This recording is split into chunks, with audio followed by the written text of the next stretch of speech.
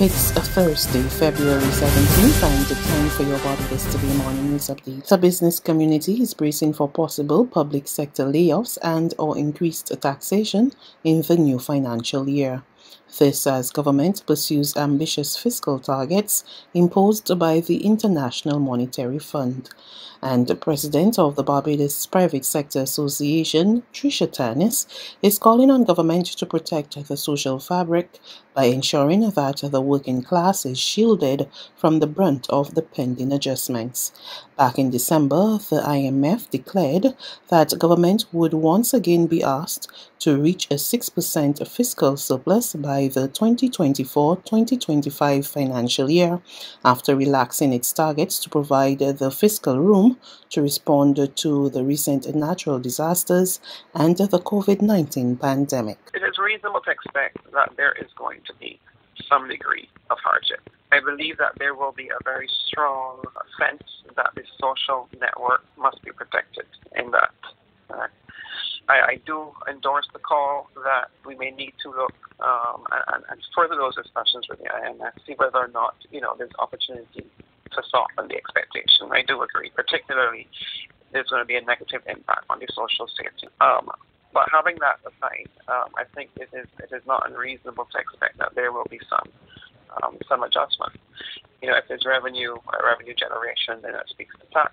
If there's cost cutting, unfortunately, labor tends to feel the brunt of cost cutting.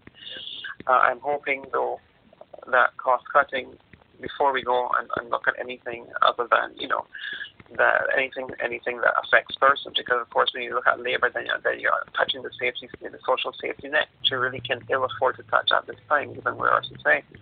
So we're hoping that there's innovations and looking at public sector reform and seeing where we can tighten without affecting labor. Tourism stakeholders are preparing to endure the first summer when no cruise ships will be visiting this island's shores.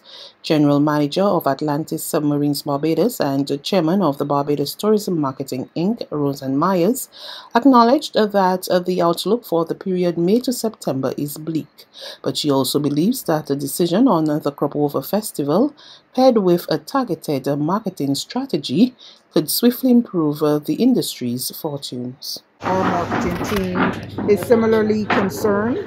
One, because even though it seems like not a significant number, we would normally have at least one weekly cruise ship calling and a cruise ship calling every other week in pre-COVID times.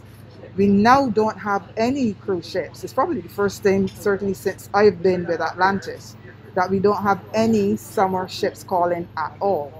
And that is cause for concern, because even though you have a situation where it may only be one ship a week, it still is significant business for that one day, because that ship sometimes can give us 2 or 3 tours, and every other week the same.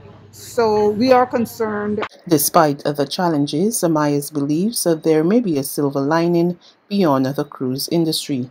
She said while May and June are traditionally difficult, July and August are often much more promising. Our marketing team is similarly concerned.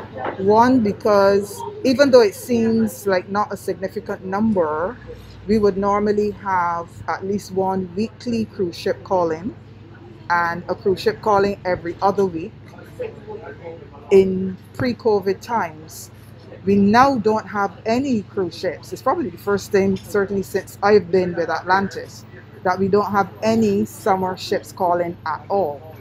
The European Union has donated 3.65 million euros, that's equivalent to 8.3 million Barbados dollars, as budgetary support towards the government's planned social protection policy and strategy program.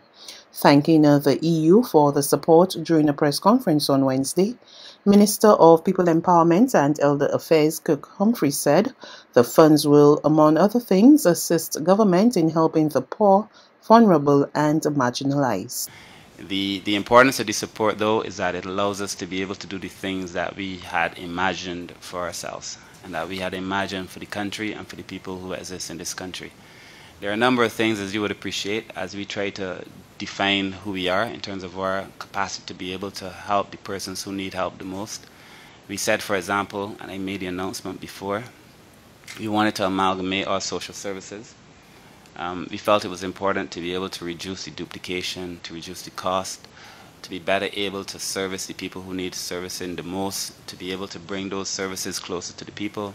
The amalgamation of the social services is extremely important in our estimation to be able to do so that we are able to offer the best kind of programming going forward. That is why I also like the conversation we had before the media came, where we talked about sharing the best practice as well. I think the conversations that we also had spoke to not only receiving financial support, but building a policy dialogue and building out a partnership, a true partnership. The Pan American Health Organization has delivered 100 million doses of the COVID-19 vaccine to Latin America and the Caribbean so far. Word of this from PAHO Director Dr. Caricia Etienne. She made the revelation during the organization's weekly press conference on Wednesday. We have now delivered 100 million doses of COVID-19 vaccines to 33 countries in Latin America and the Caribbean, thanks to the work of PAHO's revolving fund in coordination with COVAX. We are also thankful for donations of vaccines from 9 countries, which have made up to 30% of that 100 million dose milestone. There's regional and international news after this short break. Hi, I am Onika. I am a mother, I'm a daughter, and I'm a wine educator. When vaccines first came on the scene last year, I was really apprehensive about getting vaccinated. I was worried about taking a drug that I felt was experimental, so at first, I really wasn't about it. I decided to get vaccinated. I had to acknowledge the fact that I am asthmatic, and my son is also asthmatic. I have a career in wine. We depend on our senses, and I decided that I did not want to risk it for being afraid of taking a vaccine. Coronavirus has affected everyone around the globe. And keeping this in mind, make sure that your decision is not a selfish one and that you're thinking of the benefits of the whole. Let's roll up our sleeves and get back to living.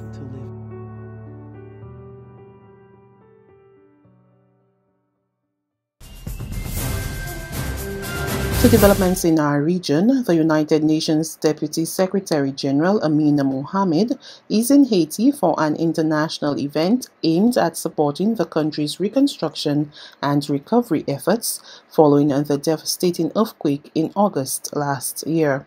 Over 2,000 people were killed in the earthquake, and almost 13,000 were injured and many thousands more made homeless.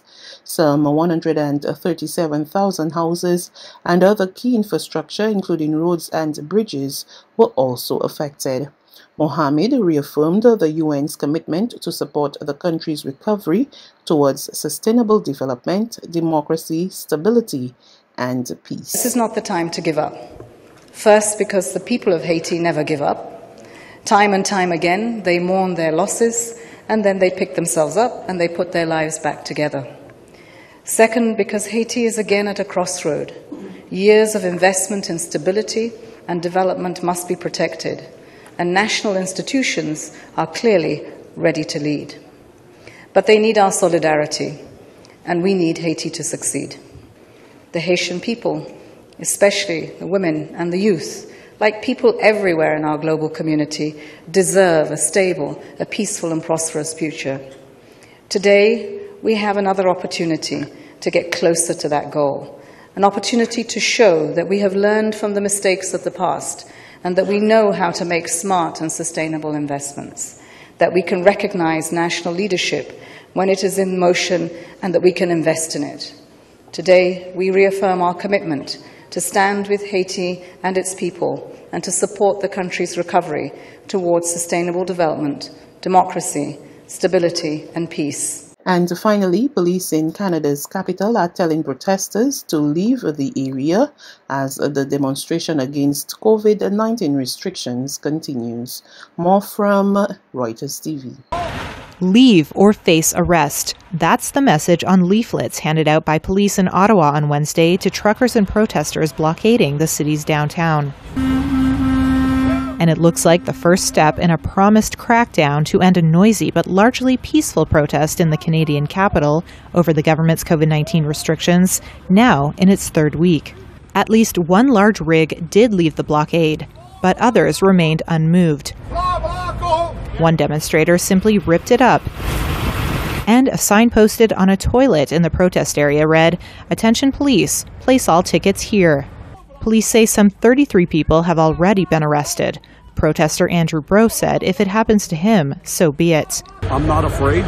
If that's what their captains and the police chief wants to bring to this peaceful protest is violence, then that is on their own. We're here peacefully and will remain peacefully. Even if they attempt to arrest us, we will be arrested peacefully. Ottawa residents who say they've endured some incessant honking, blocked streets, verbal harassment, and litter have expressed frustration with police who, until now, have mostly watched the protest rather than intervening. This is not a peaceful protest. As pressure built, Canadian Prime Minister Justin Trudeau this week took a rare measure, invoking Canada's Emergencies Act, which, pending parliamentary approval, would empower his government to cut off protesters' funding and reinforce provincial and local law enforcement with federal officers. That's news. But for the very latest, visit us at www.barbadostoday.bb. You can also subscribe to our e-paper, email updates, or like us on Facebook, and sign up for our breaking news alerts via WhatsApp. We're also on Izumi Media in bus terminals, as well as screenplay at supermarkets and gas stations near you. And you can also hear us on Mix 96.9 FM and Capital Media HD 99.3 FM.